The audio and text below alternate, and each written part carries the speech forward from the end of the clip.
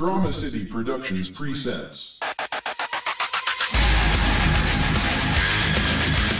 You are plugged in for the Podcast Wrestling Society, where you can get dynamic weekly pro wrestling and MMA-related content.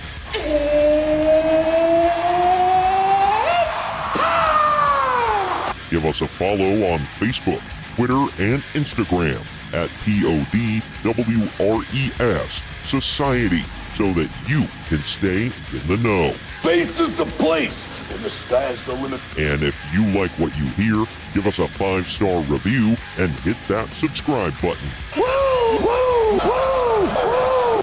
Now, your host, he is the one and only Troy Adams.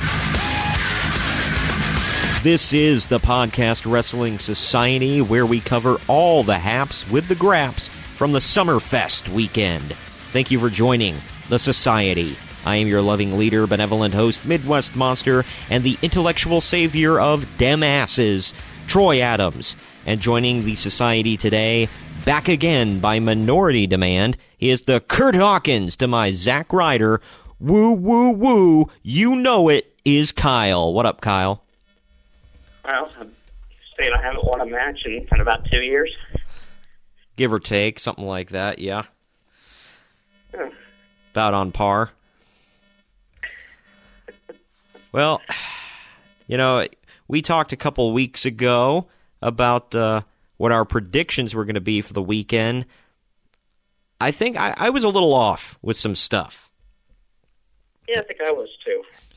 Yeah, and I mean, some things went like how I wanted them to go, some things went how I expected them to go, and some things, I don't know. All in all, I thought SummerSlam, even though, you know, the marks online wanted to poop on it, I actually really liked SummerSlam. I didn't hate on it. Yeah, I liked it for the most part as well. I didn't see too many flaws with it. Yeah, I didn't get all the predictions correct, and the whole show, I think, wasn't like the greatest show ever. SummerSlam, I mean, but I think it was, especially compared to most pay-per-views we've been seeing lately, I think it's been really good. Or I think it was really good. Yeah, I mean, all the big shows this year, you know, WrestleMania, Royal Rumble, now SummerSlam, I mean, it seems like they put some extra effort into it, and those have been the best ones so far this year, I think.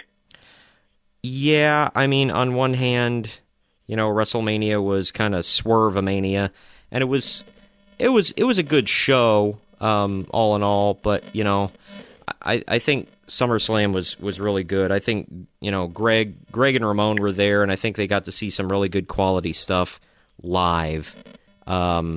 You know, and Rhonda had her moment and everything. We'll get into the card more here in a bit. I really dug NXT. I thought, not that I really had any doubts for it, but I thought it was a really good show. What did you said you didn't get to watch live, right? I didn't get to, and I haven't had time to see it yet, but all the TakeOver events I've seen have been great, and from what I've heard, this was another one, so... Man. Not a real big surprise there. Yeah, I mean, it was great. You definitely got to go back and watch. For all of you at home, if you have not watched, definitely watch. And obviously you're going to get some spoilers on the show if you don't know what happened yet. And I don't know why you're listening if you haven't watched yet. Unless, however, at the end of the show, and I'm going to tease it in the description and everything, so you might be listening for this, the last segment of the show, I want to go over, because All In is this weekend. I want to kind of touch on the card and what to expect there, and my predictions for the show, if I have any, and kind of talk about a recent video game that I just bought yesterday. It is Fire Pro Wrestling World, speaking of New Japan and the indies and whatnot, and I kind of want to talk about that a little bit when we right before we close out the show, just to let people know what to expect if you are on the fence about buying the game. But real quick, I just want to let everybody know, if you are looking for alternate ways to listen to the podcast, there are plenty different ways. We are on Whooshka. That's what I always post a link to that. I try to post all the links on social media now. I used to only post the Whooshka link, but I try to keep up with everything now. You can listen on Whooshka, iTunes, Spotify, TuneIn, Stitcher, and YouTube. I have not been keeping up with the archives because I was on vacation for a whole week, and that kind of threw off my whole schedule. I'm going to try to get back into it. I have a day off tomorrow. I'm going to try to get the last 2 archived shows up on YouTube. So stay tuned for that. Also, if you want some Podcast Wrestling Society swag, I will be putting some new stuff up here real soon. But go to redbubble.com/people/PodResSociety. You can get mugs, you can get travel mugs, you can get shirts, tank tops, clocks. I know that's a weird thing, but you can. A couple items. You can get phone cases or stickers or what have you. And if we don't have an item there that you want, like that you want to select a certain item or you want a design on something that we don't offer currently on there, let me know. I can change it for you. If you want to rock some Podcast Wrestling Society swag, I will hook you up any way you need. Just hit me up on Twitter, Facebook, Instagram. The handle on all of those is PodResSociety. Same for Redbubble. It's redbubble.com/people/PodResSociety. PODWRES Society. You think I plugged enough stuff there, Kyle, at the opening of the show? Boy, I tell you what, I don't know if there's anything else left to plug right now after all that. Well, we have a couple things to mention later on in the show. I'll get to them. I don't want to overload everybody, right now. Last thing I did want to plug before we officially get into NXT here, and like you said, you didn't watch, but I did, so we'll run down a little bit of what happened. I didn't watch, but I know what happened. So. Right. But, we'll run down a little bit of what happened and how it happened and et cetera, et cetera. And for I think this is our first pay-per-view review of the reboot. So I figure we're going to change it up a little bit. And how most people give stars to matches, I'm going to rate matches, and instead of star ratings, well, I'll tell you about it here in a little bit. It's I think it's funny. I think it's a good rating system, but we're not going the Dave Meltzer route. Well, not exactly, but I'll fill you in here in a minute. Last couple plugs here. We have some exciting news. You might be listening to us right now, or clips of us right now, on WrestlingWithWrestling.com. It's a new site that we have a partnership with and we are involved with. They have the latest wrestling news from WWE, Impact Wrestling, New Japan, Ring of Honor, and the rest of all the indies on their website. Also, you can listen to this great podcast right now and get interviews with wrestlers like Brian Cage of Impact Wrestling, Joe Hendry of Impact Wrestling, and quite a few others.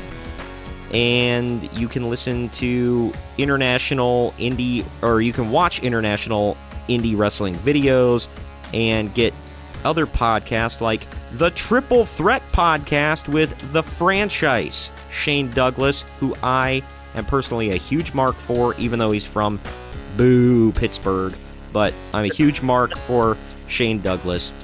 Also, listen to WWE Main Event Curtain Jerkin with friend of the show, Jacob Grandi. So check that out, WrestlingWithWrestling.com.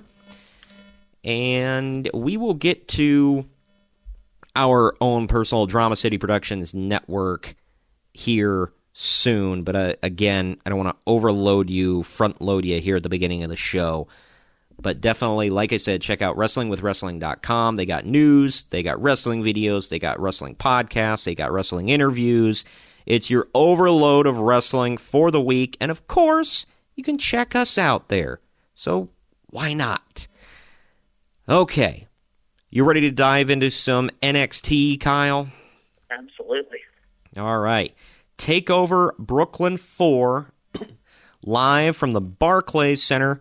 I was at the very first ever TakeOver Brooklyn, so this show holds special meaning to me.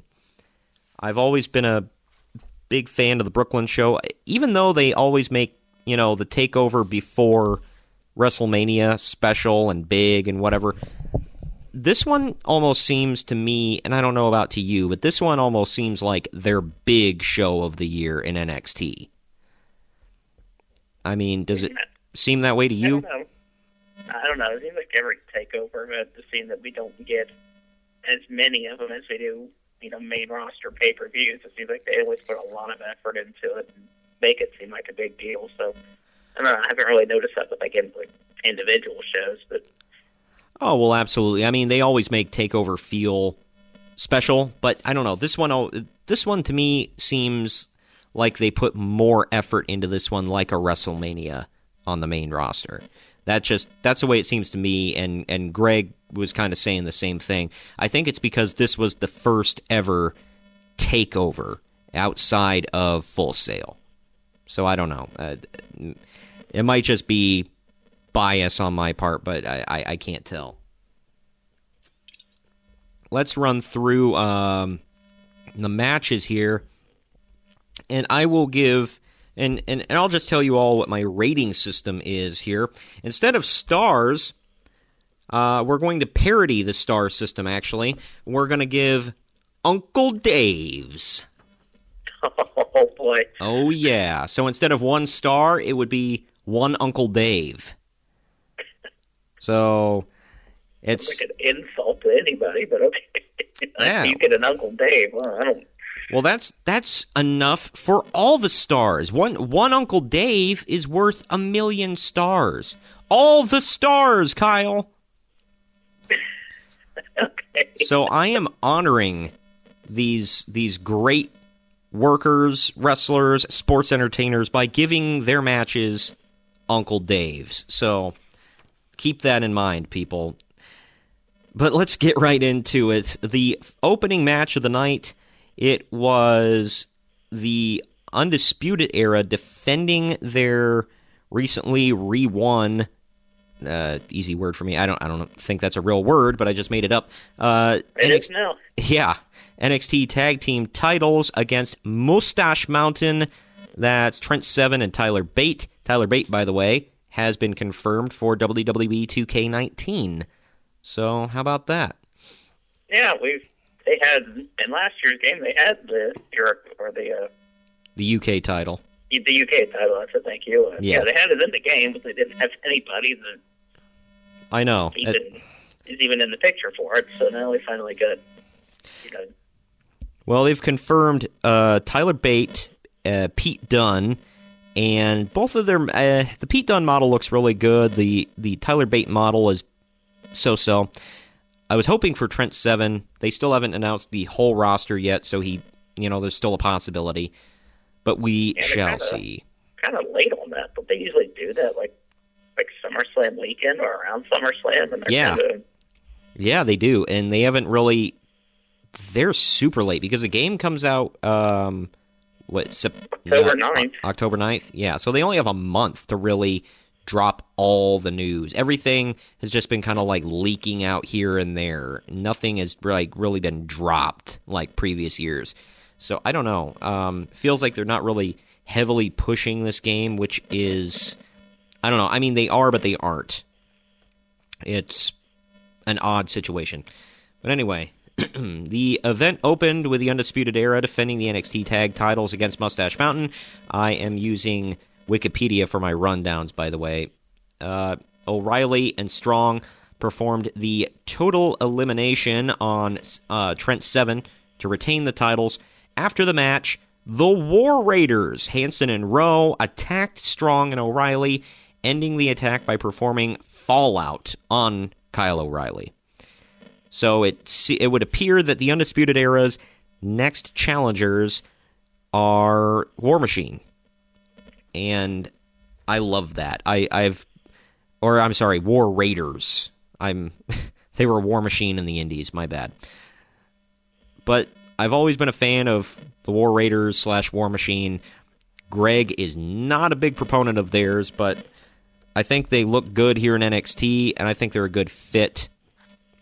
And I'm anxious to see what they do against the Undisputed Era. So, look for that. I think it's going to be a fun feud. Oh, yeah. Well, especially because it's, little guys versus big guys, and that always makes for a fun feud, especially, their styles and everything, because they're not typical little guys against typical big guys either. So, the tag match, by the way, went for 18 minutes and 6 seconds. I rated the match 3.5 Uncle Daves. Yeah, half of an Uncle Dave. Yep. Yeah, so that's only half of Infinity Stars, I guess. We're working out the kinks with the system here, but 3.5 Uncle Daves for the tag team match. And this, by the way, is out of 5. There is no 6, 7-star bullcrap like Dave breaking the scale. This is 1 to 5. You get what you get.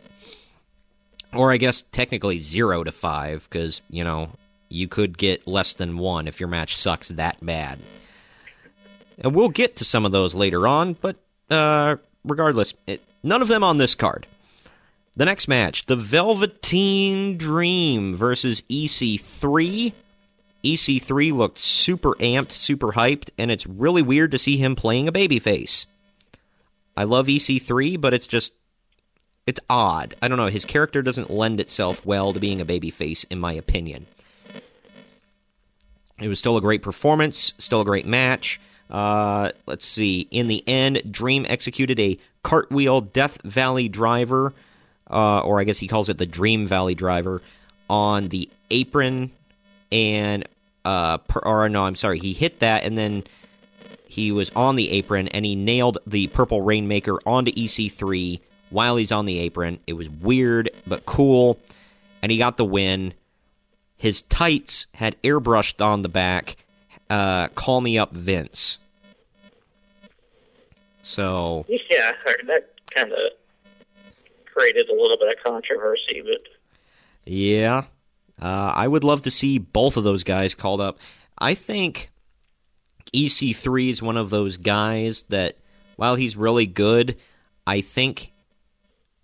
Just like I said, I don't think he lends himself to being a babyface very well. Kind of like Bobby Roode's okay with it, but I think he's a much better heel.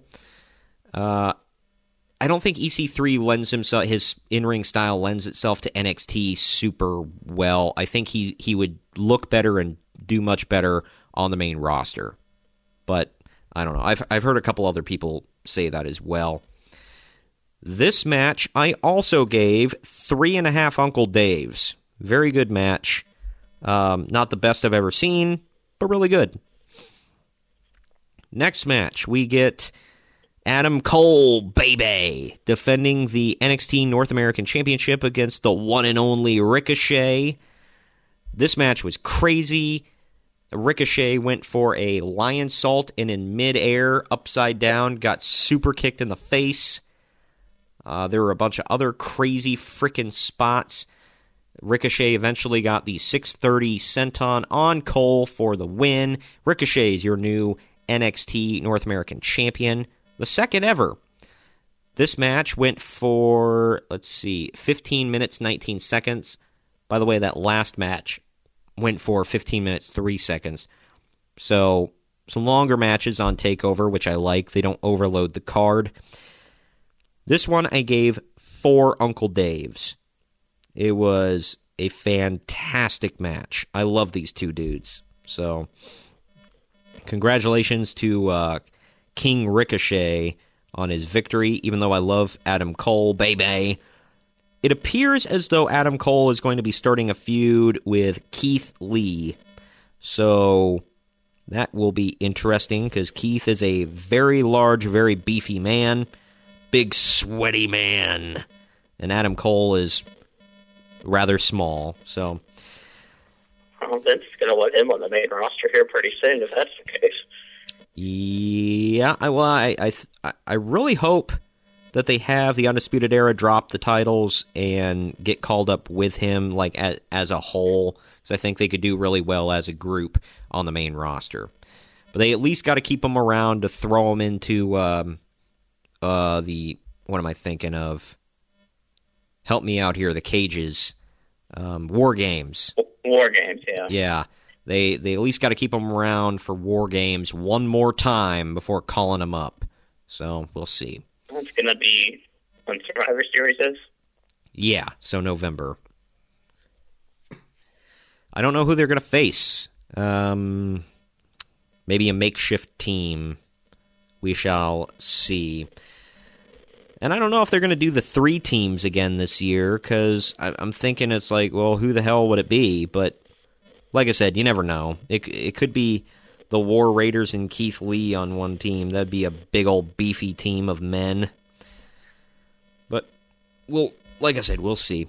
Next we get to Shayna Baszler, the Queen of Spades, defending the NXT Women's Championship against Kairi Sane. This match went for 13 minutes, 37 seconds. Kairi Sane gets the win with, let's see, the match ends with Baszler attempting the Kirifuda clutch, but Sane countered into a roll-up and won the title. I gave this was my lowest rated match on the card. I gave it 2.5 Uncle Daves, but at the same time, I thought it was a pretty good match. Probably Shayna's best that I've seen so far in NXT. So, Kairi really brought out the best in her. They had a really good, I think Shayna was on her game, and Kairi was really on her game. Both of them look great in more ways than one. And this was a rematch of the finals of the Mae Young Classic from last year. Yep, and it ended the same way. Familiar with one another. Yeah, and it ended the same way the last one did, with Kairi getting the win. But this time, instead of a big old trophy, she gets a big old title belt. It's a championship, pal. It's not a belt. God dang it. I think that's the right move. It's about time they, did something good with Kairi Sane. From what I've seen from her, I've been pretty impressed, and I'm glad she's got that title belt. Hopefully it's a good run for her. Yeah, same here. I think she's really talented, really charismatic. The crowd loves her. I don't know how she'll translate on the main roster. That's still yet to be seen. But for right now, she's great. Let's get right into the main event, shall we? It is Tommaso Ciampa defending the NXT Championship in a last man standing match against Johnny Gargano. This match went for 33 minutes, 42 seconds. Crazy long. And let's kind of go through the rundown here on Wikipedia. Ciampa performed an air raid crash on Gargano through an announce table, who stood up at the 9 count. Ciampa performed 3 Project Ciampas on Gargano. However, Gargano stood up at the 9 count. Gargano performed a super kick on Ciampa, who was seated on a chair, and then Ciampa performed a lifting double underhook facebuster on Gargano onto the steel steps, but Gargano still stood up at a 9 count. Gargano performed a slingshot DDT on Ciampa onto the exposed floorboards of the ring, but Ciampa stood up at the 9 count. Ciampa performed a running knee smash using a chair through the barricade on Gargano and buried Gargano under the rubble from the timekeeper's area, only for Gargano to stand up at the 9 count once again. Gargano performed a super kick on Ciampa, who fell through 2 tables on the exposed concrete. However, Ciampa used a crutch to stand up at the 9 count. On the stage, Gargano threw Ciampa into the LED screen and applied the Gargano escape.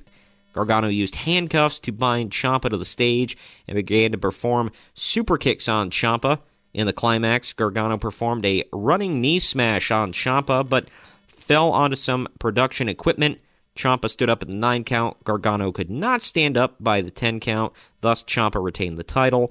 After the match, medical personnel tended to Gargano as Ciampa silently taunted him with the belt. And that ends TakeOver. And I assume this feud. Some people were trying to say, oh, Gargano was legit injured, and they changed the finish of this match on the fly. I'm like, how big of a freaking mark are you, man? Like, really? It's like, oh, yeah, they just changed this on the fly. Let me tell you, like, eat me. Come on. You've got to be insane to sit there and honestly think, oh, I'm an insider. I'm an insider. I know things. You don't know anything. Shut up. But anyway, I gave this match 4.5 Uncle Dave's. It was crazy. It was a no-sell contest, but it was great. I love all their stuff. They do everything. They hit each other with everything but the kitchen sink. Their matches are fantastic. So, question is, what more can they do with these two? Nothing, like I would say. It may have. That's probably an end of the feud. I mean, the way this is going. I mean, there have been a few matches where I thought, well, that could have been it right there. But be sure we are getting another match from them here, this last man standing match. So. Well, it's a last man standing match, which means it should be the blow off. Plus, it's the third match. Ciampa won the last two. He's the champ, so Gargano just needs to ride off into the sunset. And I don't know if they're going to play like the underdog thing with Gargano. What I did hear was that Ciampa is getting theme music finally, so that's a thing. Look forward to that. Instead of him just walking out there to a chorus of boos. Yeah, and just very vulgar chants from the crowd. Yeah. But yeah, so that was TakeOver. Very good show. If none of you have seen it, go out of your way to watch it on the WWE Network. Faux show. I enjoyed it. I always enjoy TakeOver. I don't think I've ever walked away from a TakeOver going, man, that sucked. No, I haven't. Yeah, it's the talent's great, the booking's great, the stories are great. It's just fantastic. I can't talk about it enough. It's fantastic stuff. But anyway, that about wraps it up for TakeOver. We're going to take a quick break here, but before we do, real quick, to tell you about where we're coming from here, definitely check out Drama City Productions Podcast Network. That is what we are on. That's our podcast network here. You can hit them up at DCP Network on Twitter or at Drama City Productions on Instagram, or search for them on Facebook, Faux Show. Go to dramacityproductions.com. Has all the podcasts you know on the network that you want to listen to. Some great ones that we're going to let you know about here soon. Also, this great podcast, Chino's Hip Hop Stop, where you can get the latest on hip hop and rap, R&B and soul music, the NBA, NFL, esports, style, celebrities, games, and much, much more. They talk about Chino's Hip Hop Stop, and we're going to tell you about some other ones here soon. You can hear more about the Regular Stories and Small Town Mentality podcast in our upcoming promo breaks, which we are going to take one right now, let you know about one of those great podcasts here on the Drama City Productions Podcast Network, dramacityproductions.com. We'll be right back. Drama City Productions presents. Hey, it's Ben here, host of the Regular Stories podcast, a podcast where I interview interesting people about their lives. These are not celebrities, they're not the elite. These are regular people, and these are their stories. You can follow us on Facebook at Regular Stories and on Instagram at Regular Stories. We are everywhere that you can get a podcast. We are on iTunes, Google Play, Stitcher, TuneIn, just about everywhere else. Look up Regular Stories Podcast. All right, y'all, we're back from our break to talk some more WWE. This time from SummerSlam weekend. We have moved on past NXT. We're now talking the big show I'm not talking about the wrestler Paul White. I'm talking about the big show of SummerSlam 2018 from the Barclays Arena. Yeah, he wasn't on the card. Yeah. I don't know if I'm upset about that. No offense to Big Show, but my God, just... Anyway, this He's isn't... had a hell of a career. I mean, you gotta give him that. Oh, well, yeah. For sure. I mean, no disrespect, but, he's not he's not the giant he once was. Let's just say that.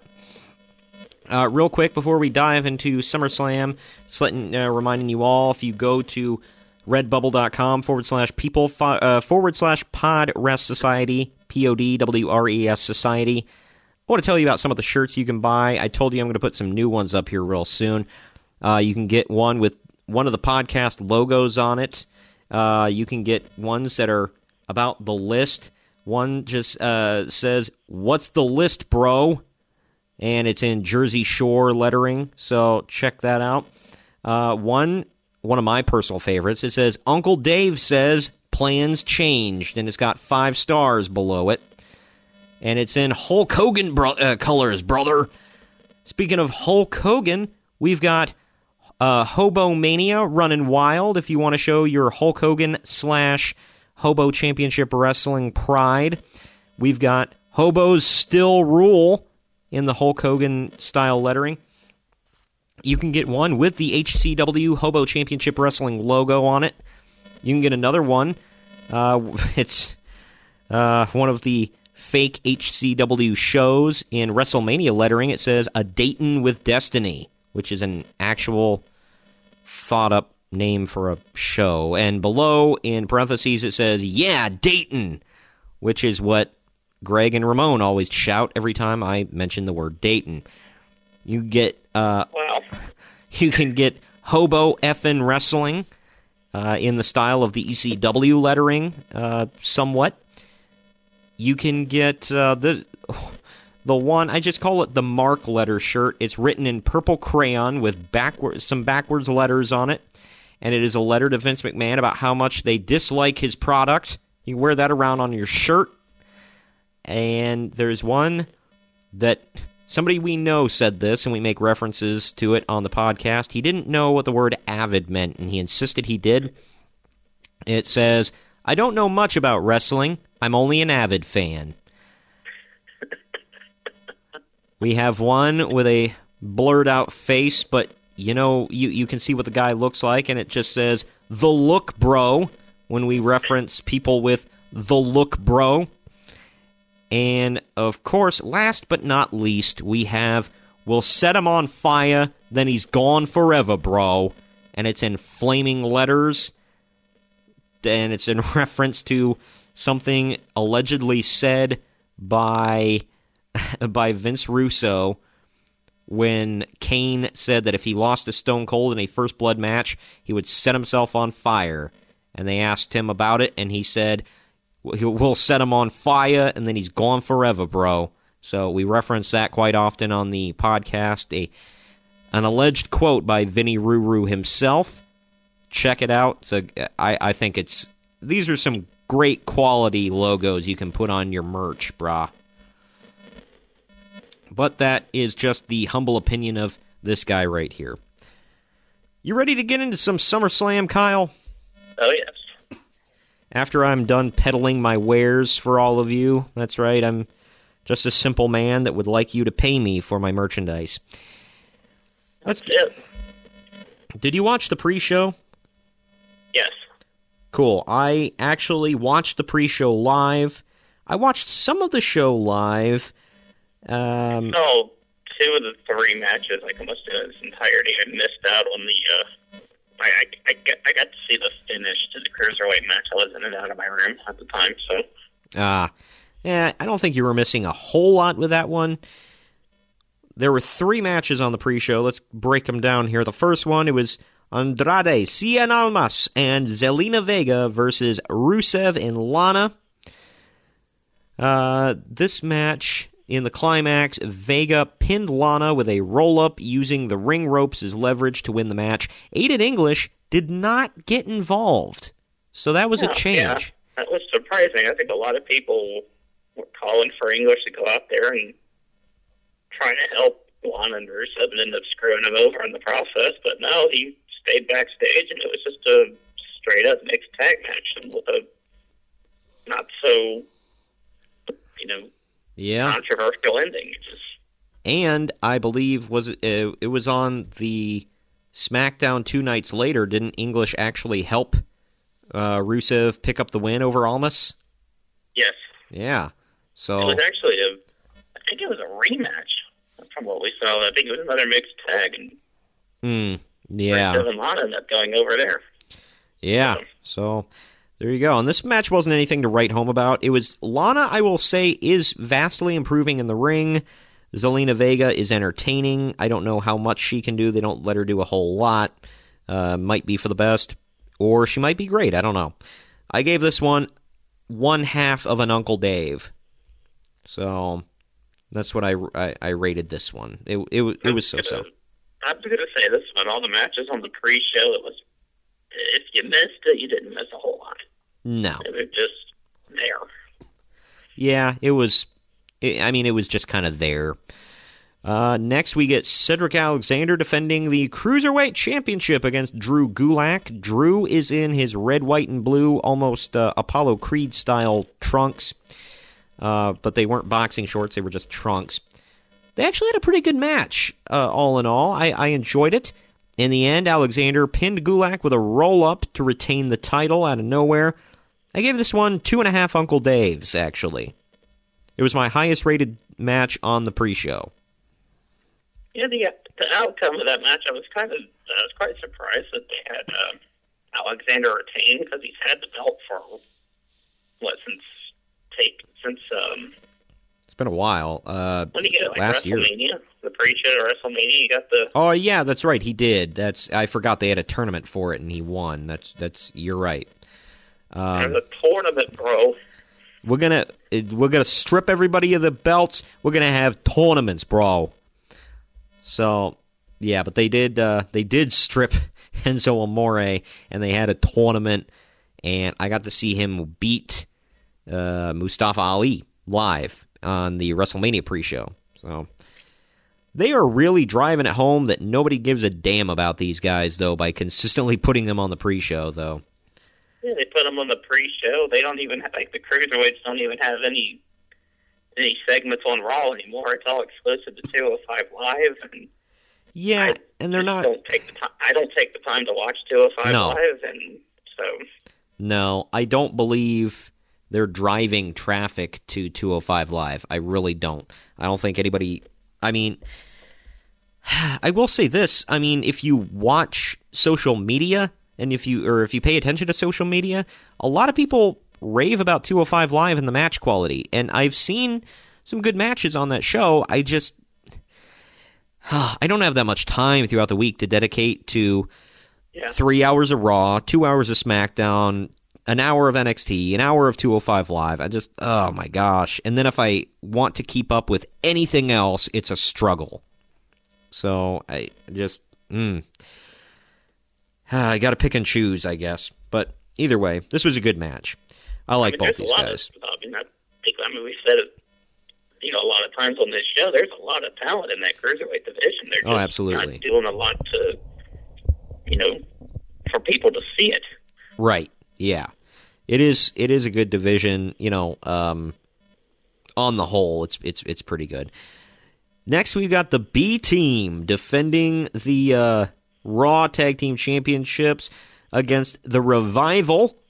This wasn't a terrible match, but I don't know, it seemed kind of sloppy. Yeah. Not that everything has to be beautiful, because then it definitely looks rehearsed, but I don't know, it just seems sloppy at times. Dawson attempted to pin Curtis Axel with a small package, and then Dallas got hung up on the top rope by Dash Wilder, and he fell backwards into the pile, turned him over, and next thing you know, Axel reversing the small package and pinned Dawson. The B team, retains the Raw Tag Team titles. And how many times have we seen the finish to a B team match like that, to where it looks like they're about to get pinned, and somebody accidentally gets knocked into them and ends up reversing the pinfall, and that's how it goes. Yeah, well, I think they're putting over the fact that these guys can't really, they can't really win like very well. They're good, but they're more lucky than good. Because I think that's how they defended the titles against Matt Hardy and Bray Wyatt on the episode of Raw that we went to. Yeah, I believe so. Yeah, something to that effect. It's always they win by luck, So they get that last minute hurrah. This match I gave 2 Uncle Daves. It wasn't a bad match, wasn't a great match. It was just kind of it was a match. But they followed up. I don't remember what they did the next night on Raw, but I know this past Raw that just happened. They keep getting matches. The frickin' Revival beat them, and it happened last week. It was like two one-on-one matches with the two teams. It was. You're right. Yeah, I think it was Dawson beat I want to say Axel, and then Dallas got beat by Dash Wilder. I think that's how it went, but I know the Revival went over about times. Right. Yeah. Okay. It's starting to come back to me now. They did do that. So they had another match for non-title this week, and the Revival won. And then they said that the tag team division was becoming a joke because of the B team, and they were going to take the Raw tag titles and bring prestige to them. They finally, were able to stand tall, and they used their top guys outline and got the F out. So that was cool to see. I love really the Revival. Disagree with that statement, saying that divisions become a joke. Yeah, I mean, I love the B team. I think they're a cool team, but the Revival, man, they're probably one of the best tag teams in the world, if not the best. I don't know. They're fantastic. Getting into the actual card here, the first match of the night was the Intercontinental title match, which was shocking to me, but it was a great opener. The actual pay-per-view opened with Dolph Ziggler, accompanied by Drew McIntyre, defending the Intercontinental Championship against Seth Rollins, accompanied by Dean Ambrose. McIntyre sent Ambrose into the steel steps at ringside, distracting Rollins and allowing Ziggler to perform the zigzag on Rollins for a near fall. In the end, as McIntyre attempted to interfere, Ambrose hit dirty deeds on McIntyre. Rollins performed the super kick and then the stomp on Rollins to regain the title for a second time. He is now a 2-time Intercontinental Champion. I gave this match 3.5 Uncle Daves. Very good match. Yeah, I mean, I don't think it's... I mean, it is, but I mean, it would just be hard to believe that you could see a Dolph Ziggler Seth Rollins match and not like it. Yeah, these two tear the house down every time. They're great.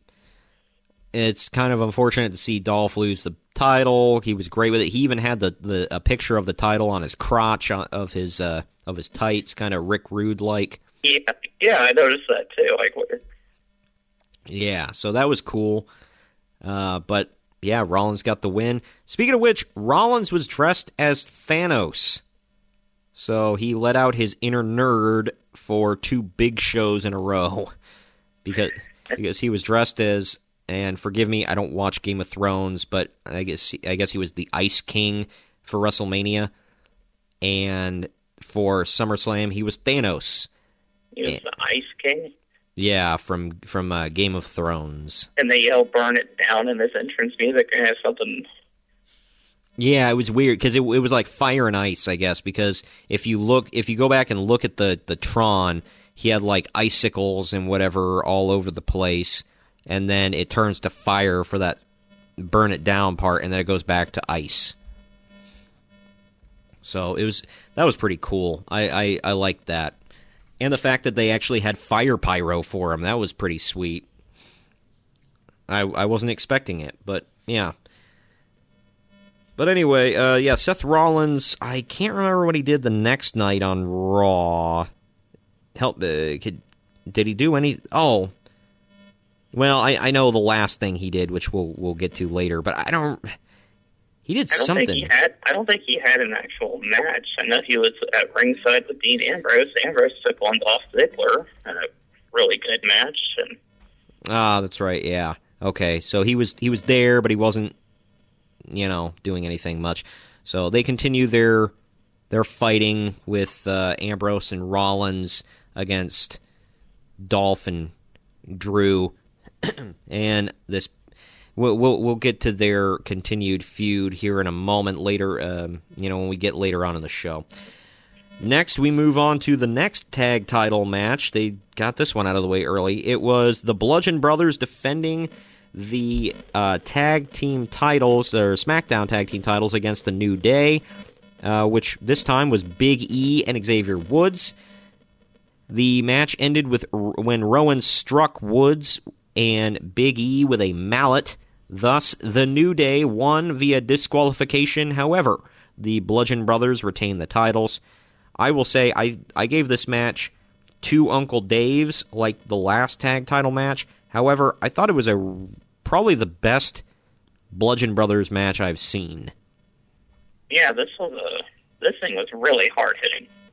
Oh yeah, a lot of physicality in this match, and this was just a straight up tag team match. It wasn't what we saw the following SmackDown, which we'll get to here. But oh yeah, it was a great match, and we got to see the tricep meet. These four just beat the tar out of each other, and unfortunately, Rowan got hurt in the match. Yeah. So it seems like that always happens between Rowan and Harper. It's like one of them will get hurt, and then they'll come back, and then the other one gets injured. It's like, well, it's because we saw that all the time when they were in the Wyatt family. Yeah, they can't keep it together. They can't get momentum. Like, I don't know. They can't get going, basically. It's really annoying. But instead of continuing their feud, they have a random rematch for, well, I guess it wasn't random because, the New Day won via disqualification. So they have their rematch on SmackDown, and the New Day wins. In a disqualification match. Yeah. It was good. If I recall, it wasn't very long. Although I don't know, it was 2 weeks ago, so I don't remember. It was a decent match. It was the main event of the night. Oh, yeah, okay. I'm thinking of, yeah, you're right. Main event of the night, yeah, and the New Day are now your 5-time tag team champions of the world. And because of that, this week, they brought out King Booker, who came out to honor them and do spinneroonies with them. And then I gotta do that damn gimmick one more time. Yeah, he's gotta dust that one off. But he came out for them, and it was a pretty cool segment, doing the spinneroonies and all that. It was cool. Big E just kind of laid on his back, and the other two spun him around. Yeah. But yeah, and now they will defend their tag team titles against, we're not quite sure yet, but because they're having 2 triple threat tag matches, right? Or just the one? Okay. Well, the one we saw this week, not the week after, not 2 nights after SummerSlam, but this past week, yesterday, as a matter of fact, was the Bar won a triple threat match against the Good Brothers of Luke Gallows and Carl Anderson, and of all people, friggin' Primo and Epico, the Colognes. Yeah. That was actually a good match, though, and Primo and Epico didn't look like jabronis. I couldn't believe it. I mean, we saw the Colognes on SmackDown. Monday night on Raw, we saw the Ascension take on Bobby Lashley in a handicap match. Like, we see the Ascension and the Colognes in 1 week. Yeah, it was weird. But only one of them looked good, by the way. Yeah, but, unfortunately. Yeah. Yeah, so that was that. That's what's going on with the SmackDown tag title picture now. We go on to Braun Strowman defending the Money in the Bank contract against Kevin Owens, with the stipulation that if Strowman could lose the contract by any means, that's pinfall, submission, DQ, countout, whatever. Kevin Owens even got a new outfit for this. He was wearing a new T-shirt, wearing new trunks, all the, with like Money in the Bank stuff on it. I think it said KO in the Bank or something like that. But he came out. Boy, you want to even call this a match? Yeah, this 1 minute 50 seconds. So think about that. 1 minute 50 seconds. Braun Strowman wins with a running power slam. Just one. Then he wins. I give this match, I believe, half of an Uncle Dave. Yeah, this was a complete squash. I mean, I don't remember Kevin Owens getting any offense in whatsoever. I mean, they built this thing up like, oh man, there's a good possibility. Braun could lose the Money in the Bank. Kevin Owens could get it, and man, there's a lot of speculation on what could happen, and there's nothing to worry about. Yep, nope, he just got squashed. End of the match. Boom. But I gave it a half of an Uncle Dave because it was, I don't know. I'm not gonna give it 0. I don't really. I mean, unless it's like a complete just pooper of a match, I'm not gonna give it 0. But yeah, so that's what it gets. Next, we've got the triple threat match between Carmella defending her SmackDown Women's Championship against Charlotte Flair and Becky Lynch. The ending. This match probably created the biggest headline coming out of SummerSlam, I think. Yeah, it's crazy. Let's get into it here. The ending saw Lynch applying her disarmor on Carmella, only for Flair to hit natural selection on Lynch, and then pinned her to regain the title for a second time. After the match, Becky Lynch attacked Charlotte Flair, just beating the tar out of her. Threw her all over, beat her down, and she got a huge pop. Huge. For, quote, turning heel. Yeah, I mean, I don't know what would have gotten the bigger reaction, what happened, or if she would have gotten the title. I mean, this was... I don't know. I mean, I'm not going to lie, I was happy to see it. I mean, that was... Yeah. I mean, I like Charlotte too, but I mean, come on, this is... Yeah, this was... I don't know, I was so upset. I really was. But if it culminates in Becky finally getting the frickin' title, then I won't be so mad. But, damn it, like, why Charlotte again? I mean, it's better than Carmella, but damn it. But Becky, she got a huge reaction for, a huge cheering reaction, a positive reaction, quote, turning heel and beating the tar out of her best friend. Yeah, she got a babyface reaction for that. Yeah. So you mentioned, about this hopefully ending with Becky getting the title. I mean, I'm right there with you. I don't really see a reason for Charlotte to have the belt again so soon. Yeah. If she's not, this could just be a transitional reign. I kind of hope so. I mean, like I said, I like Charlotte, but I mean, she doesn't need the belt right now. I'm hoping they're testing the waters with Becky Lynch just to see how much, because I mean, she's more over now. She's always over, but I think she's more over now than ever. I can't remember exactly what she did on SmackDown 2 nights later. Can you recall? She basically cut a promo explaining.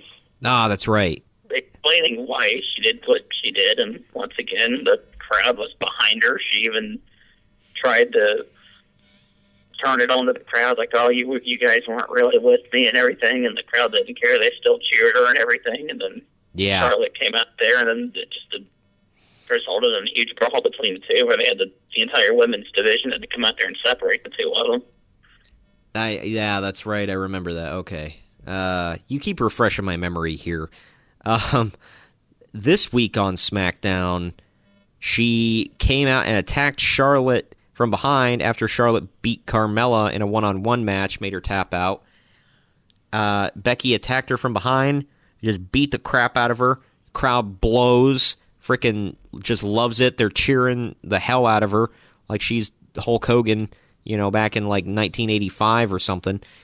And she gets on the mic and tells Charlotte she's coming for her title. She calls her the B word. Just whole 9 yards. Gets like a huge ovation. Yeah. The only thing I can think of is Bruce Pritchard talked about this. He said when The Rock was, you remember when he was Hollywood Rock and he was a heel, and he would come out every week and just like crap on the audience or whatever, make fun of them. And he said Vince McMahon would get frustrated and he would tell him, it's like, well, he can't be a heel. And the phrase he used, he said, he's crapping on him, but he's crapping ice cream. Like, that's all I can think of, is like she's crapping on everybody, but she's crapping ice cream. They freaking love it. Some people, they just can't, they reach a point where they just cannot be heel. I mean, look at, like, when they turned Steve Austin heel after WrestleMania, or at WrestleMania 17. And that was a huge flop. Nobody wanted to boo Austin. Nobody wanted to boo The Rock. And nobody's going to boo Becky Lynch. I mean, it just can't happen. I think part of it is because she has a legitimate gripe here. Like, and everybody's asking, they're like, how is she the heel? She got screwed. And, like, legitimately. And everybody's been siding with her. And they're like, nope, heel. But, on the other hand, I think this is doing wonders for her character. I think it's great. I like this side of Becky. I was always curious, because I've never seen Becky Lynch as a heel. I know she was for a little bit on NXT, but I never saw that. So, yeah, I like this side of Becky Lynch. This is cool. Yeah, she's just a great performer in and out of the ring, and she's. I'll tell you now, this past SmackDown that I watched, I don't know what it is. Like last night, that what aired, I thought it was a fantastic show, top to bottom. I did too. And the thing is, all these feuds on SmackDown, there are so many, like, personal feuds. Like they make them, like this one with Becky and Charlotte. It's a personal feud, and it means something. And it's great. The stuff we'll get to it with AJ and Samoa Joe, personal. Miz and Daniel Bryan, which we'll get to, personal. It's all, like, just, it's real stuff, and it's great. That's something that SmackDown has had ever since the brand split. It's like SmackDown has a totally different feel from Raw. It's like it's more real, like you mentioned, and that's something that's kind of separated the two shows. And the SmackDown tag division, they don't have any, like, per se personal issues going on, but it's a fun division, and they always have great matches, no matter who the teams are. So yeah, they've got all the elite tag teams on SmackDown right now. Yeah, right. I know. I struggle to name more than 2 or 3 tag teams on Raw, and it's sad. I think, I don't know. Raw has some good moments, but all in all, it's okay. But I'm guessing they've got different people writing for SmackDown, and they got different people writing for Raw. There's no way these can be the same. It's completely different people, two different teams, and I think Triple H has more of a say on SmackDown, so that should tell you something. Getting on with the show here. Speaking of Styles and Joe, the next match is AJ Styles defending the WWE Championship against Samoa Joe. First time I've seen these two do battle since TNA.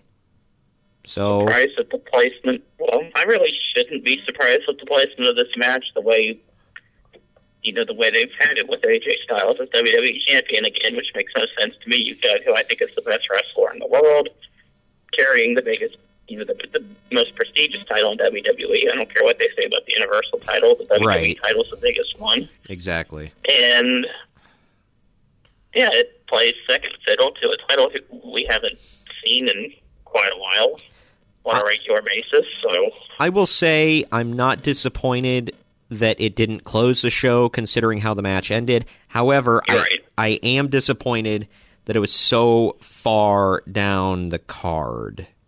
Like, this was pretty low. Like, I mean, it was like the middle of the show, I think. So, I don't know. But getting into it here in the climax, as Joe continued to taunt AJ Styles had his wife and daughter in the crowd, and Joe got up on the table, on the announcer table, and said, Daddy's coming home, or something like that, and Styles went and tackled him off the table, started beating the tar out of him, and he tackled him through the barricade off the table, actually. And then Styles attacked security personnel and struck Samoa Joe with a chair, causing the disqualification. Thus, Samoa Joe won the match. However, Styles retained the title. Kind of saw this coming because they needed to set up for something at Hell in a Cell.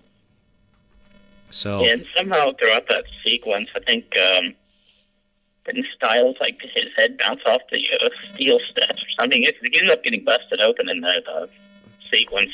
yeah, I didn't see how, but yeah, he got busted open at one point, and he's all bloody and sweaty, and he goes out to. He tells his wife and daughter, "Oh, sorry," and he tries to pick up his daughter, and she doesn't want anything to do with him. She's like reaching out for mom right away. It's like, ugh. And like, if you can see her, Daddy just tried to kill him. And like, what? Yeah. Well, then she looks at him and she goes, "Daddy, you're bleeding." Like, yeah, he is. And then they just leave. I'm like, man. Last week on SmackDown, it became a big meme and a big gif around everywhere where Styles got attacked by Samoa Joe and just got the crap beat out of him on the stage, and then Joe grabbed the microphone and got in the camera, and he said, "Oh, Wendy," and he said that he was sending AJ Styles home sooner than later, and I guess he wants his rematch. This past week, I'm trying to. Oh, Joe wasn't even there. He was on the Tron, and he had a cell phone that he supposedly called AJ's wife with to say that he was going to show up for barbecue within the next couple of days.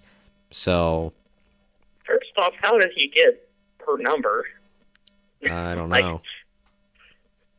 That I was wondering that too. Like in kayfabe land, yeah, how would he get her number? I mean, unless he stole her phone or something. I don't, or his AJ's phone. Sorry. Other than that, I don't know. His new shirt, like, I don't know, like, who the hell is like falling asleep at WWE with these T-shirts, man? These T-shirts that they've been coming out with lately, most of them have sucked. Like, Joe's just says Joe.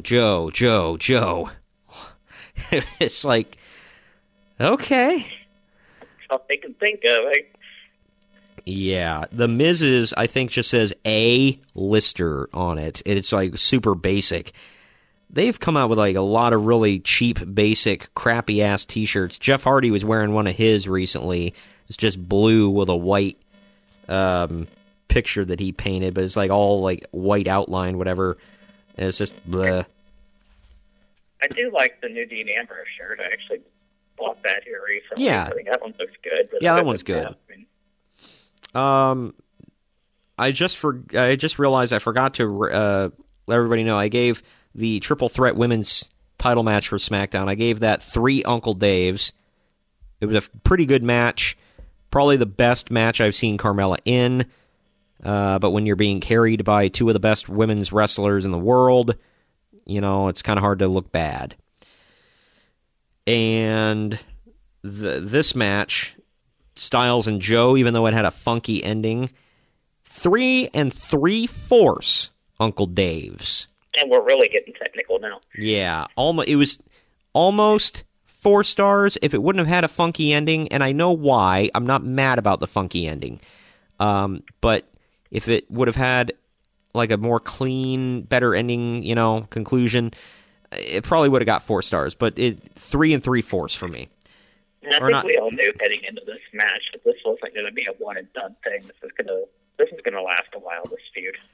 Oh, yeah, especially when, they kind of leaked it out that these two would be going at it in Hell in a Cell. So then we move on to probably my favorite match of the night. It's The Miz versus Daniel Bryan. Man, Daniel Bryan came out in Seahawks colors, and it was kind of ugly. The Miz kind of recycled his old gear, his white trunks and everything. But he had the ugliest, stupidest looking glasses, like sunglasses I've ever seen. Just dumb. But yeah, I almost forgot, before we actually get into the match here, Elias came out, he promised a concert, and he went through all this hype and all this rigmarole. It took him 5 minutes to set up this crap. He goes to play a new song, and for some reason, the neck of his guitar snaps off right as he goes to play.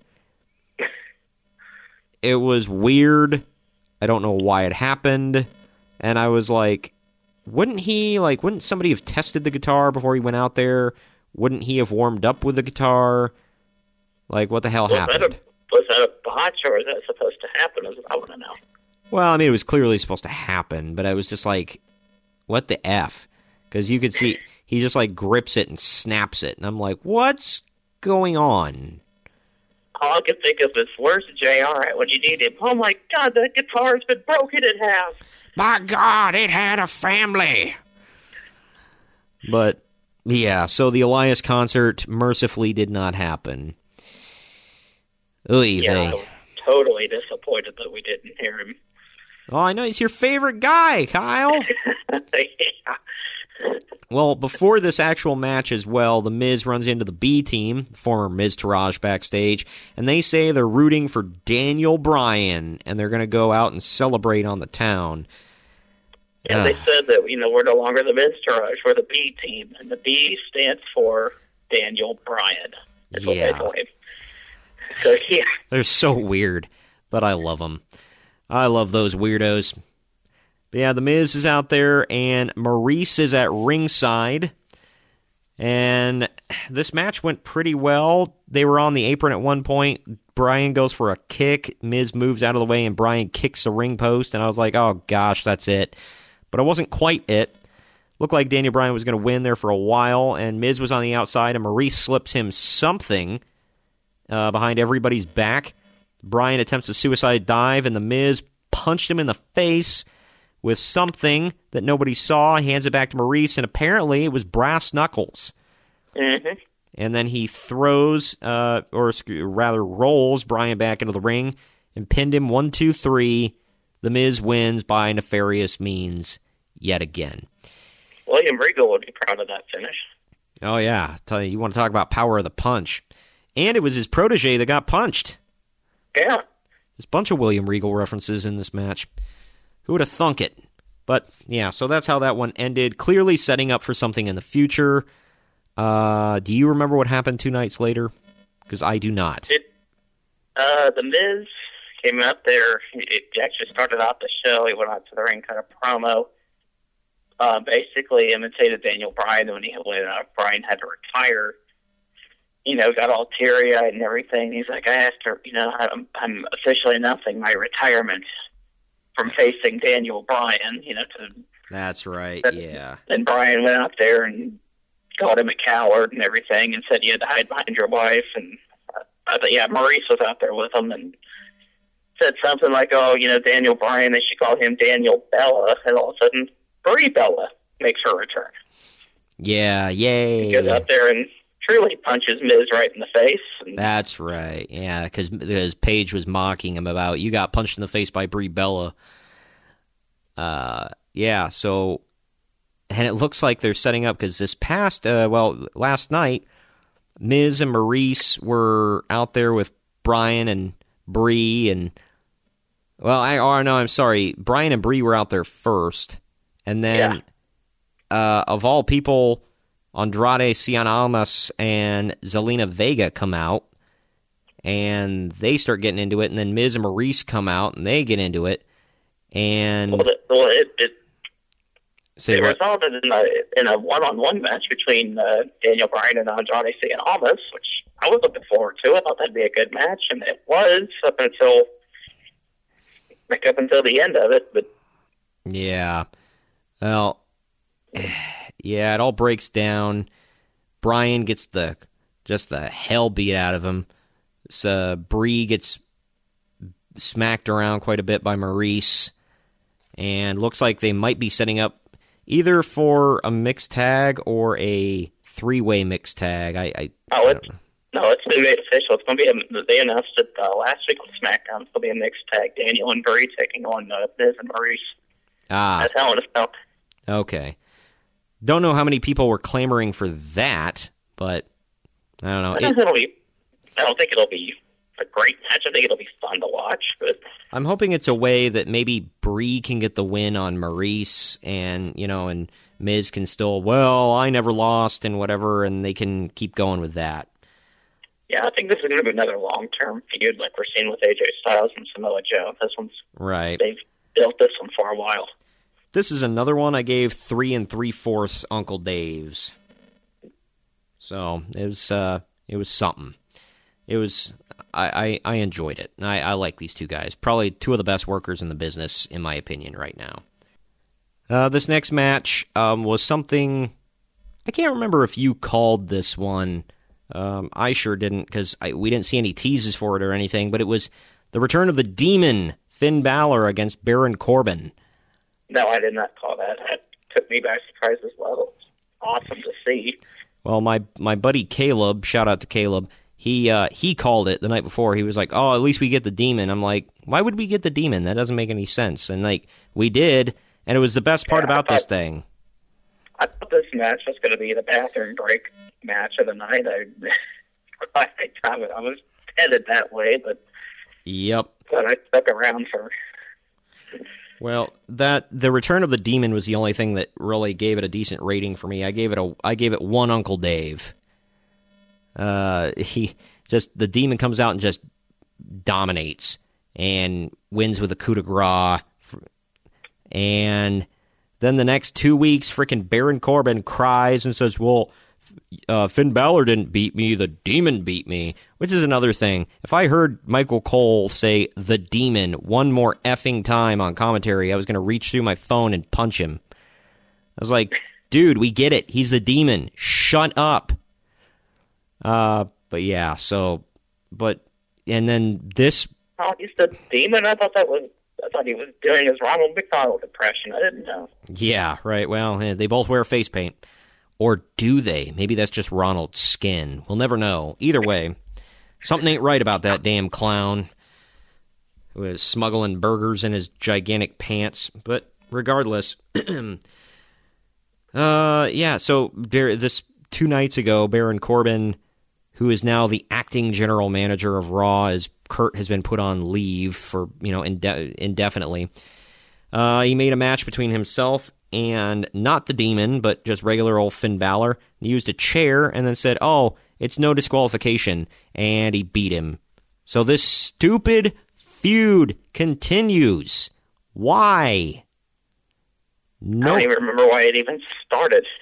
Because one is tall and one is not. That is the whole reason. Stupid. Gosh. But anyway, I don't want to get heated here. Let's just move along. This was an interesting match. We get Shinsuke Nakamura defending the U.S. title against Jeff Hardy. Randy Orton did not get involved.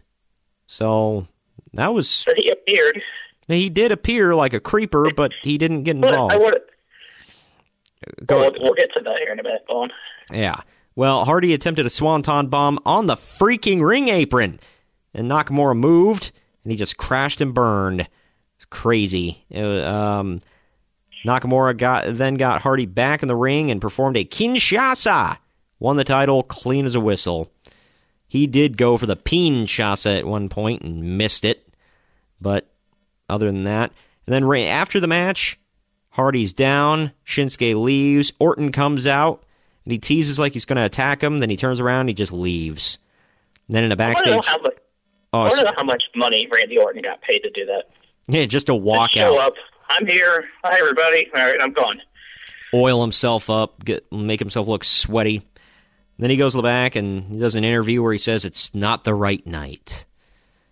Yeah, and it's not the right night to smack him with a junk hand, I guess. But then I can't remember what happened 2 nights later on SmackDown. But they had a match. It ended in disqualification, and Jeff Hardy extracted some revenge on him. I think they went in somewhere into the crowd, and Hardy got Orton onto a table, and he climbed up somewhere. I forget what it was. Did a swanton bomb on Orton to the table. Oh, that's right. Yep. And then he came out. Jeff, pronouns pal. Jeff came out on SmackDown last night. I think he had. Did he have Orton or RKO or something like that painted on his face? RKO. Yeah. Okay. RKO. Yeah, that was painted on his face, and him and I can't even remember all what happened between him and Orton last night. But he was. I think it's just a war of words this time. Yeah, they just BS'd for a while, but a continuation of the feud. It's got me interested. I'll say that it's a weird feud, probably the weirdest one we got on SmackDown right now. But it is what it is. Which is going to be. But they did announce it's going to be Jeff Hardy and Randy Orton at Hell in a Cell. That's right. Yeah, Hell in a Cell. That's going to be great because I remember he said he challenged Orton to Hell in a Cell, then he did Orton's pose, which was pretty cool. And this is going to be the first Hell in a Cell match that Jeff Hardy's ever been in, which is hard to believe, all the crazy stuff that you see him do. I know, it blows my mind. Well, and you think his crazy ass is jumping off that damn thing. Oh, yeah. He can't let Shane McMahon one-up him. But, all right, well, he might jump off it twice because he's that freaking crazy. Yeah. But this match, I gave it 2.5 Uncle Daves. Not a bad outing by these two. And that crazy swanton on the apron was just nuts. Now we get to the second to last match of the night. It's the Raw Women's title match. Alexa Bliss defends against Ronda Rousey. This one was nuts. Ronda looked almost like a female Wolverine with her paint and then the stuff she had. She looked like a raccoon. I was thinking with her eye makeup and with the stuff on her gloves, she almost looked like Wolverine, but I don't know. But before they ever came out, Natalia's music hits. She gets a huge ovation. She came out to the ring wearing her father, Jim Neidhart's jacket. The crowd just gives her a standing ovation. It was awesome to hear and awesome to see. It was the same, from what I understand, it was the same jacket that Jim Neidhart wore. I forget at what pay-per-view it was back in sometime in the early '90s when the Hart Foundation won the tag team titles. It was SummerSlam. It was his. SummerSlam. Okay. Yeah, I can't remember which one. I want to say '92, but I think I'm wrong. I guarantee I'm wrong. But anyway, it was his jacket from SummerSlam, which was, it had double meaning there. But yeah, so this match went how it should have went. Alexa kept playing keep away. Didn't want anything to do with Ronda. Rousey really dominated the entire match. Bliss really got no offense. She hit 2 of those spinning Samoan drops that she does. On the second one, she kind of reversed something and picked her up, and you could hear her yell, "You ready?" And Alexa Bliss, I think, yelled, "Yeah," or something like that, and then she hit it. Very audible, even though the crowd was going nuts. At one point, she was playing keep away so much, Ronda just sat like Indian style in the center of the ring.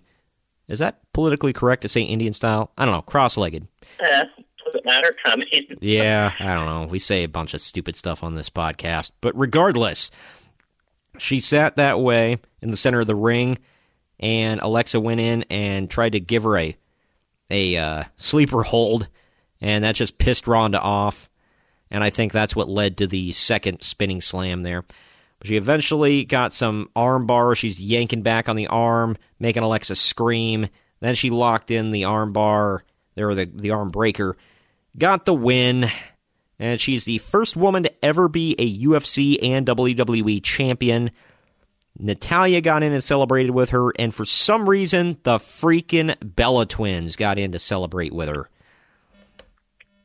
That was they weird. had a backstage interview, like, less than a wire day. They're like, we're going to be here to witness, Ronda Rousey become the women's champion and whatever else it was. So, they decided to throw them in there, which, whatever. Yeah, okay. I gave this one 1.5 Uncle Dave's. The next night on Raw, she gets brought out to the ring by Stephanie McMahon, and then she slaps she slapped Stephanie in the armbar, didn't she? Like, again? Or did she just, judo throw her? I think she did both. Better in the armbar again. Okay. Well, how they make Stephanie McMahon think that, let's do her buddy after everything they've gone through, and yet the same thing happens to her every time. I know. Yeah, it's crazy. But the legacy, not the legacy, the story, I guess, goes on. Alexa Bliss has announced she is invoking her rematch clause at Hell in a Cell against Ronda Rousey. I hope it goes the same way. I don't really... If they make Alexa champ again, that's going to be so stupid and unrealistic in so many ways. The only way that's going to be realistic is which I can see, this is how I see Ronda Rousey losing the women's title whenever that happens. It's Stephanie McMahon getting involved and screwing her out of it. That'd be the only logical explanation. Even then, come on. There's no way little Alexa is going to do anything to her. It would kind of take away a lot of her credibility.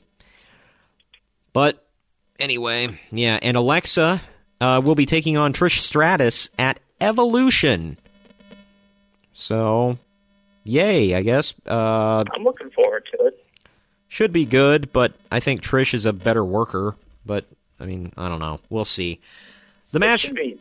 That's going to be fun for Alexa Bliss, because I've heard her say in interviews, people have asked her, who, if she can work a match with anybody of her choice, what would her dream match be? She the first words to come out of her mouth is Trish Stratus. So there you go. Yeah. You ready?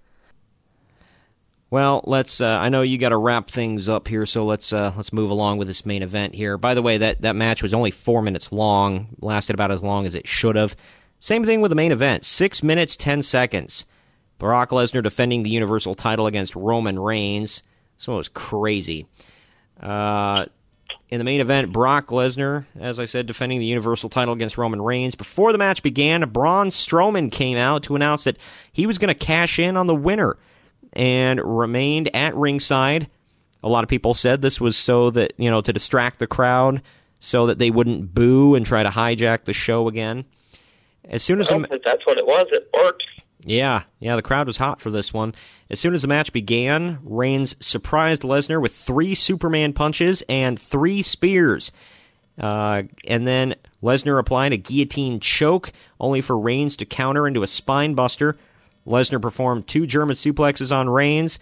As Reigns attempted another spear, Lesnar avoided it, resulting in Reigns accidentally performing a suicide dive out onto Braun Strowman. Lesnar then performed an F5 onto Strowman outside and then beat the hell out of him with the briefcase and whipped it up onto the stage. And then Lesnar attacked Strowman with a chair, just laying him out. So no cash in tonight, folks.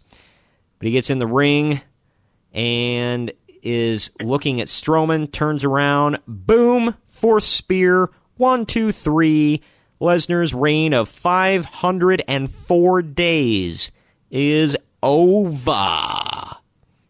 Quite surprised that it lasted, that it didn't last, that the match itself didn't last that long. Yeah. I mean, I shouldn't be, given that it's a Brock Lesnar match, but... Right.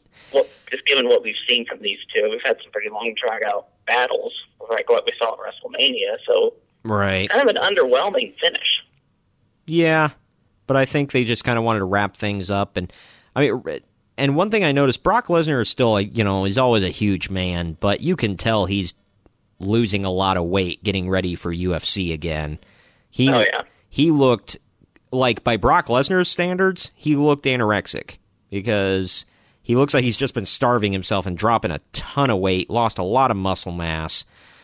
But he's still a humongous freaking human being. He's just a freaky dude.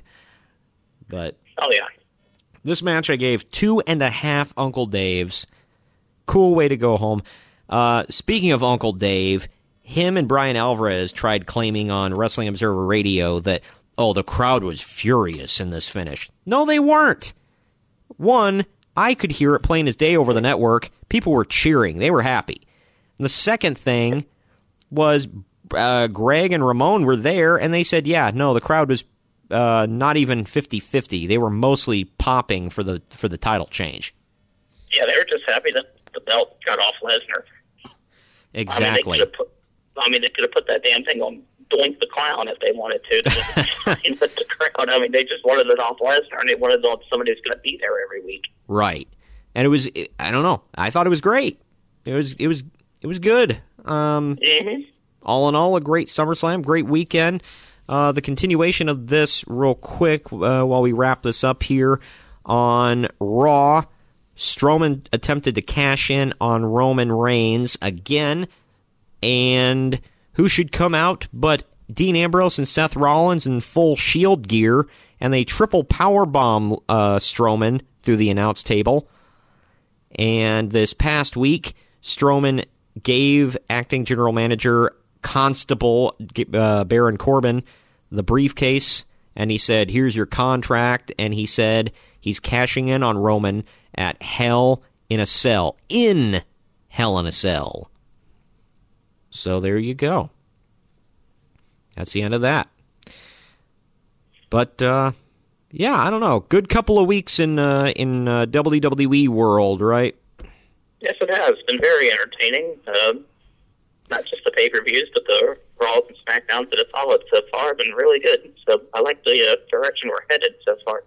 Yep, it's been a crazy couple of weeks, and it's going to be a crazy rest of the month in Vinny's duplexes of suplexes. So good times. I'm more enjoying SmackDown than Raw, but Raw is still pretty decent. All in all, looking forward to. I wish we could go to Raw next week.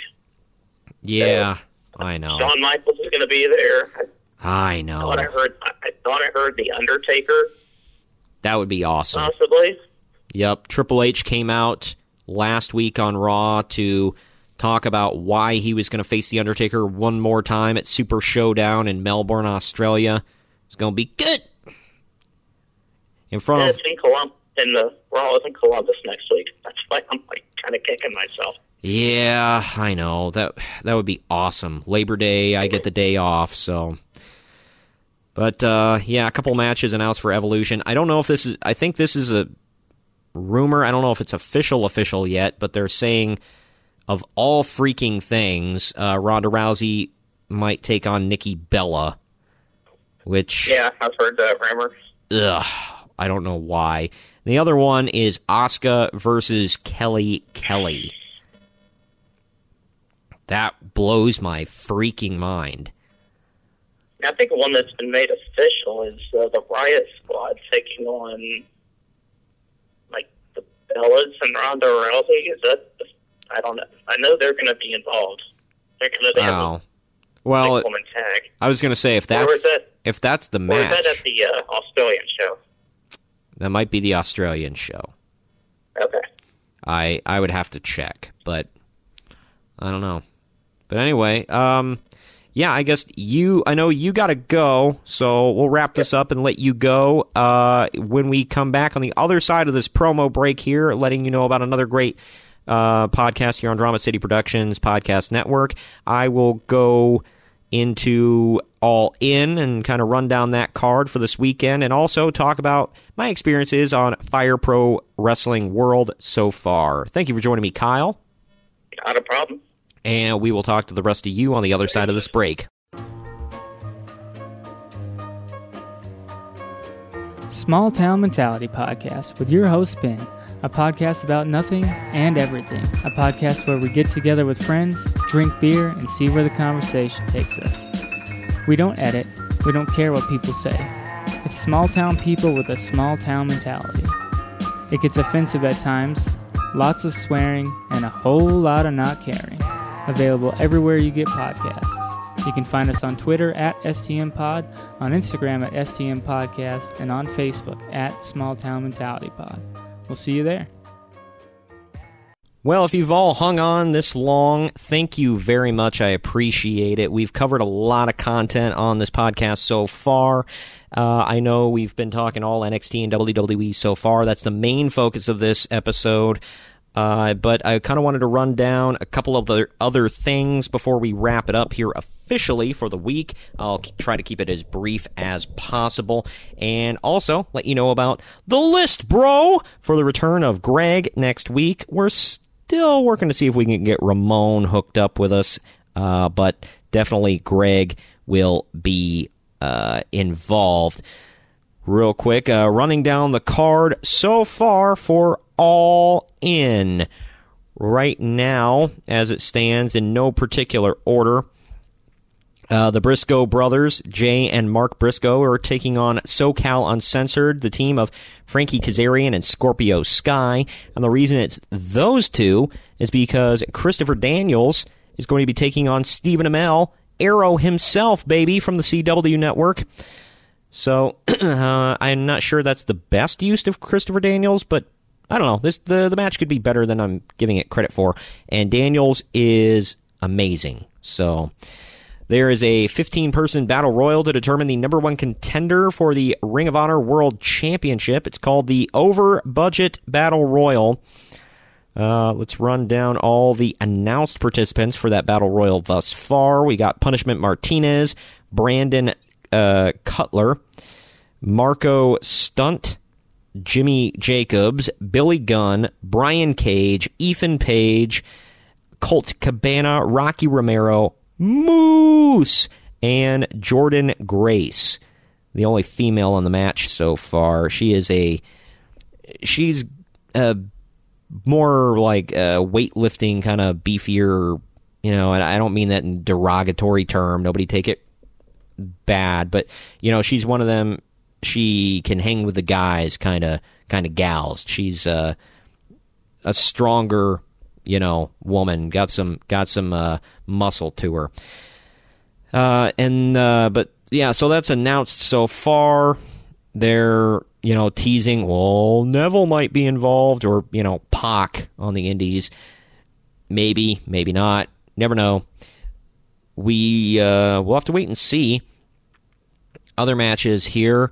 We got Jay Lethal will be defending the Ring of Honor Championship against whoever wins that over-budget battle royal. Madison Rayne will take on Britt Baker, Chelsea Green, and Tessa Blanchard in a four-way match. Four very talented, very beautiful women. We've got, let's see. Sorry, my first time actually running through the whole card here. Joey Janela is going to take on Hangman Page, baby, in a Chicago street fight. That should be interesting. Kazuchika Okada is facing the villain Marty Scurll. And we've got a six-man tag match. It's Rey Mysterio, Phoenix, and Bandito versus the Golden Elite, Matt Jackson, Nick Jackson, and Kota Ibushi. That should be a damn good match. It's going to be a spot fest from hell, but it's going to be, well, I should say a spot fest from heaven. It's going to be crazy. Going to be great to see. We've got Kenny Omega versus Pentagon. Very much looking forward to seeing that one. That should be really good. It's one of the most hyped matches on the card. And the main event of the night, Nick Aldis defends the NWA World's Heavyweight Championship against Cody Rhodes. That's going to be a good match. I love Nick Aldis. I love Cody Rhodes. I think these two will have a great match. I think their styles will complement each other very well. It's going to be a good match. Looking forward to seeing that. So that's what you can expect from All In on Saturday. Starcast is the day before on Friday. It's going to be on Fight TV. You can get it on the Fight app. And this, All In, will be on the Fight app. It will be on the Honor Club. It will be broadcast right afterwards. They're going to rebroadcast it in Japanese on New Japan World. And the first hour before it starts from 6 to 7 on WGN America is going to be called All In 0 Hour. Check that out. I will, if I possibly can. It's going to be a big night in pro wrestling, ladies and gents. It's going to be a historic night from Chicago, Illinois. They've got some weird sponsors I'll run down here in a second, but it's going to be September 1st at the Sears Center, technically in Hoffman Estates, Illinois, a suburb of Chicago, but it's Chicago. The sponsors are Cracker Barrel, Hot Topic, Pro Wrestling Tees, and TGI Fridays. Cracker Barrel and TGI Fridays are the ones that just make me laugh. Earl Hebner's actually going to be on this show as a referee. So is Jerry Lynn. That's crazy. Todd Sinclair. And they've got Alicia Atout and Sean Mooney as the interviewers. That's pretty cool. The commentary team is going to be Don Callis, Excalibur, and Ian Riccaboni. I apologize. I've never heard of him before. And the ring announcers are going to be Justin Roberts and Bobby Cruz. By the way, Riccaboni, whatever the hell, I guess, is the commentator for Ring of Honor, and I never knew that. I didn't know the guy's name. He's not terrible, though. So, yeah, that's what you can expect from All In. Not going to give any predictions, because I have no idea. I really can't hazard a guess at this point. But real quick before we wrap up, also want to remind you all, definitely patronize us, help us out, y'all. We've got some great swag for you. One more time, just letting you know about redbubble.com/people/pod Res Society. Great stuff. You can get a lot of great shirts there, or mugs, travel mugs, clocks. Try to think of all the stuff you can get. Tank tops. If you want a pillow, let me know. If you want a blanket, let me know. If you want... Well, the only one I won't do is leggings, because the logos don't look good on leggings. It's difficult to, work that. Hoodies, you can get a hoodie. It's a lot of cool stuff. Let me know. If we do not offer it, let me know, and we will start offering it. A lot of great stuff. Like I said, redbubble.com/people/pod Res Society. Lots of good stuff there. Last thing I want to touch on before we wrap up. I just bought Fire Pro Wrestling World for PlayStation 4. So far, good game. One thing I will complain about every single freaking time I try to create a wrestler, it boots me out and says that there's an error and whatever. It's a glitch in the game. I don't know if anybody else is having the same problem. If you are, please let me know. Twitter, Instagram, Facebook, whatever the hell, whatever way you choose to get a hold of me. I just want to know, am I the only one having this damn problem? Every time I try to create a freaking wrestler, it says there's an error and boots me out to the main PlayStation home screen. And then I have to reboot the whole freaking game.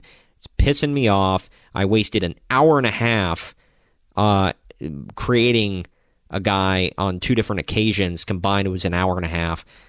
Just wasted my freaking life, and I'm pissed. I did the training, because at first I tried playing the game cold, never played it before, and it was terrible. I couldn't understand it. I didn't get it. I went into the training missions. Boy howdy, if you've never played this game before, do yourself a favor, do those training missions. They're frustrating as all hell, but they are useful as all hell, and they're great. I like the fact it's not a realistic game at all, like with the movements and the just how everything works. It's not very realistic. However, Aaron, and the models are 8-bit, whatever. They're not fantastic looking models, but still fun. It was a little addicting, very frustrating. And I'll say this, I'll compliment the game. Each wrestler that they have has a different personality. They wrestle a certain way. There's, guys that will, bite, scratch, claw, rub your eyes, hit you with weapons, whatever, and they're just like, they cheat the whole match if they can get away with it, and they'll bust you open if they can. The blood looks okay in the game.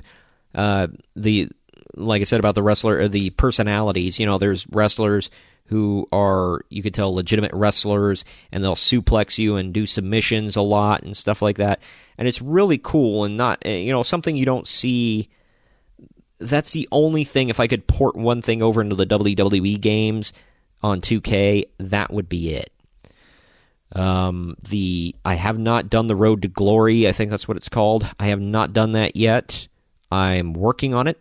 I want to do it. Tomorrow is my day off, so you bet your bottom dollar that my butt is going to be firmly planted on this couch, and I'm going to be doing that faux show. And I'll let you know a little bit more about the game if there's anything new I have to add next week when we talk with Greg. So, yeah, that's basically it. If you're on the fence about buying it, if you have the money, I'd say buy it. If you have to stretch the budget, I wouldn't push it. You know what I'm saying? It's a good game. It's not like the most fantastic thing ever.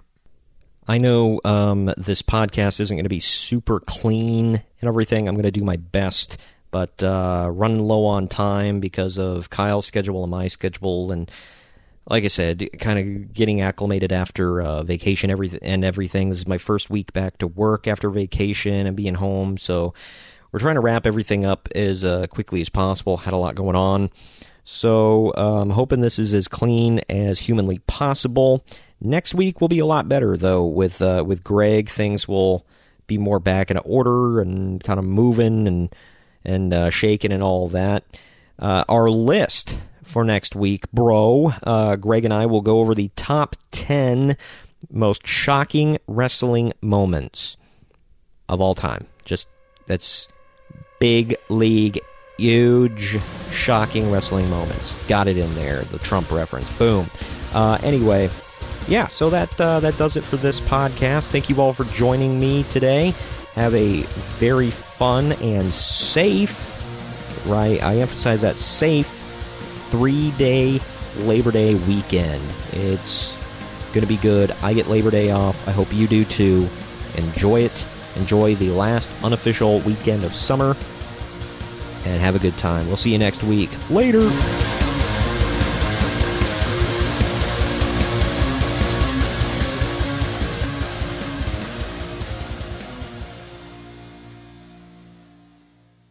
This has been a Drama City production.